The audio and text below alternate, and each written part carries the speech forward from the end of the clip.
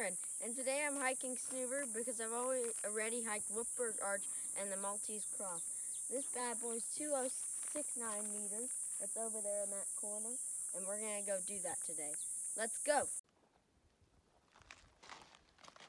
Guys, now we're on the hike a little while in, and I'm back. I've been here before, and I'm back here again. This is the Maltese Cross, and right behind it is Sneeuberg Peak. And we are going to go climb on that. Let's go climb it. Let's go back to the hike.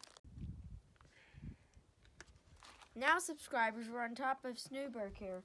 As you see this massive view, it's so far back. And now we're going to go descend this giant mountain.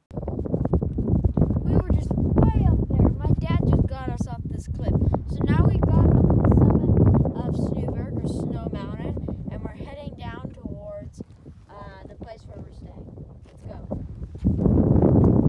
And finally, subscribers, we finished this massive hike.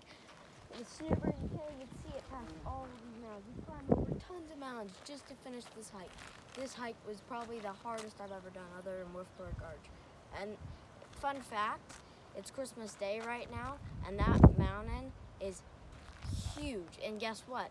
It might not be a white Christmas, but it's definitely called Snow Mountain.